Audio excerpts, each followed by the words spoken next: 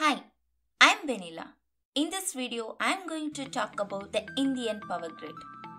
On 24th July 1879, the evidence of the existence of electricity was first shown in India by lighting the light bulbs in Kolkata.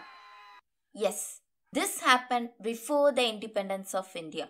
The introduction of power in Kolkata was a success, and so the power was next introduced in Mumbai. But people were not interested in electric lights. They had some confused feeling about this. Some thought this as luxury, and some were really scared of this electricity.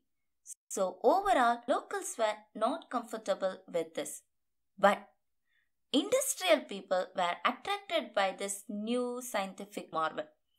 They thought this electricity could improve their profit. This led to the installation of first hydroelectric power plant in Darjeeling to power its tea estates. After this, thermal power station was built to supply commercial loads in and around Kolkata. Similarly, in southern region, Shivanasamudra power station was installed to power the Kola gold mines. Later, one by one, other power plants were built. By that time, the usage of electricity started in a very gradual manner. The streets of Bangalore got their street lights, and that happened to be the first ever electric street light in Asia. People started becoming comfortable with electricity. Advertisements in newspapers and pamphlets were used to promote the use of electricity for lighting and heating purposes.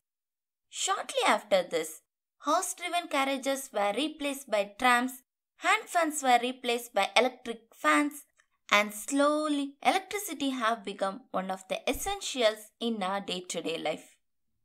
Before independence, the generated electricity was supplied only to the urban areas.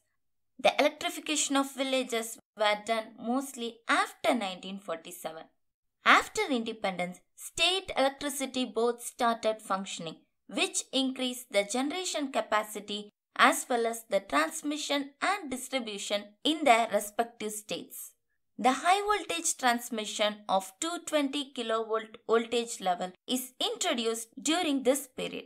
At this time, the development of nuclear power plant was at a slower phase. During the early 1960s, the country was divided into 5 regions in such a way that each region would perform as a single grid. What's meant by grid? It's an interconnected network designed to provide electricity all the way from its generation to the consumers. The 5 regions include Eastern, Western, Northeastern, Northern and Southern. The energy consumption started increasing tremendously. This led to the upgrade of voltage transmission from 220 kV voltage level to 400 kV voltage level in 1977. The development of wind power in India began in 1986 with its first wind farms being set up in Tamil Nadu, Maharashtra and Gujarat.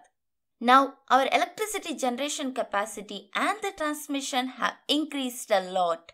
To plan, execute and maintain this high voltage transmission, the National Power Transmission Corporation Limited was established in 1989. Later, this name was changed to Power Grid Corporation of India Limited.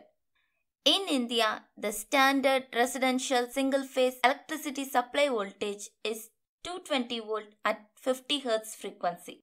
The transmission of electricity was done only using high voltage AC transmission until 1990. The first HVDC connection was introduced in India between Rihan and Dadri with 814 km long bipolar overhead line.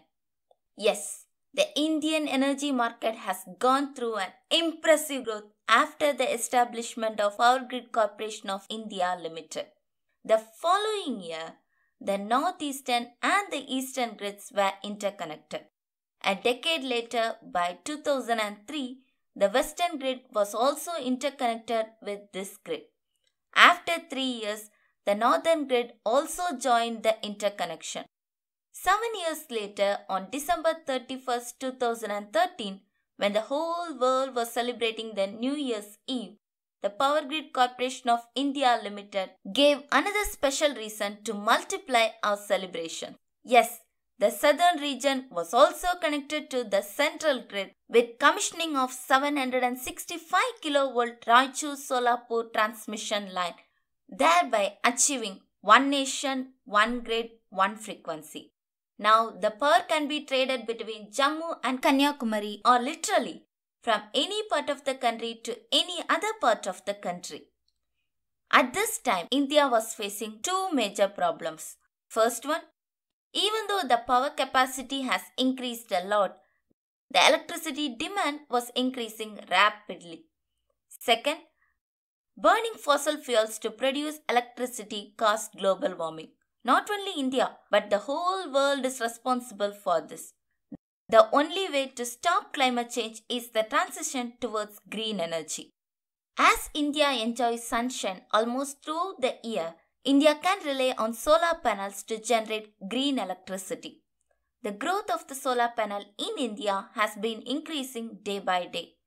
On August 18, 2015, the Cochin International Airport became the world's first fully solar-powered airport. Presently, India exports electricity to Nepal, Bangladesh and Myanmar, while India imports power from Bhutan. However, sometimes India also exports power to Bhutan during the lean hydro season. India is the third largest producer of electricity in the world. In recent years, India has brought electricity connections to hundreds of millions of its citizens. To meet the growth of electricity demand over the next 20 years, India will need to generate more electricity. I am pretty sure that solar energy and wind energy will play a major role in this. I would recommend you to watch the video over here which explains how can we boost the wind power capacity. Bye, see you in my next video.